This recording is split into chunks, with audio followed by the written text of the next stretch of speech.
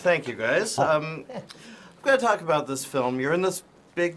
Let me finish my question. I'm sorry. Right, the man's talking. Yeah, you're in Upton. I'm watching the mustache. Quinn interrupt. I would just like to finish my question. Sure, sure. Please, Jimmy. Go for it. You got the floor. His name is Leonard. It says it right on his hat. I'm sorry. If you don't be quiet, I'm going to make your... Carry on. You're doing a family film, right? Oh, yeah. That's right. What makes you think 8-year-olds are going to like it as much as an 80-year-old? Well, they'll both pee in the pants. Yeah, yeah, and they'll also both enjoy the movie. Shut up, you imbeciles.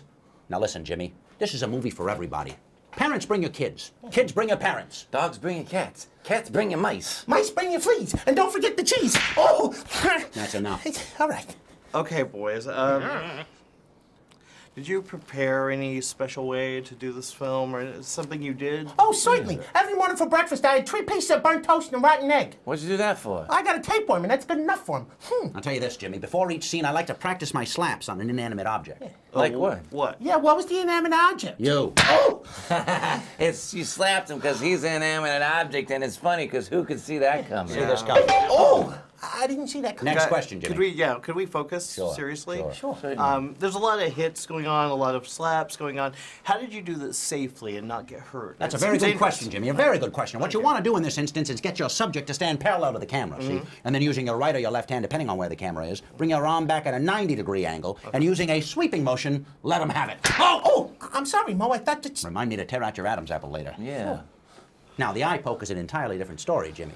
Now, that's an art form. You want to get your arm parallel to the ground, using these 2 fingers, find the imbecile next to you, and let him have it. That's kind of how it works. You know, guys, be careful, please. I don't want you getting injured. No, we won't get injured. What'd you say about Pete Carroll? Pete Carroll? He's coaching the Seahawks now. Oh, really? I'm sorry. I didn't know they needed... mathematician, Well, he looks like a sports fan. He's got a racing coat. Hey, we're not in Daytona. I'm sorry. Carry on. Difficult interview, guys. Okay. I'm getting a reputation. Yeah. At least we got one. I've got to say... one of those. Yeah, I put some powder on it. Carry on. Can I? Please. Please. You mean May? I don't know, can you? Oh, moithering the King's English, eh? Okay, guys. I'm trying to find out what the message here. What's the message of this movie? Oh, that's easy. Family is important. Yeah, you gotta love and respect all your family, even your friends. Allow me to illustrate what they're trying to say here. This movie shows that a good family will always stick together. Oh, sure. We start out as little tykes. And we stick together through thick and thin, come what may. All for one! And one for all. Every man for himself. Oh! Hey, wait, okay, fine, give me that.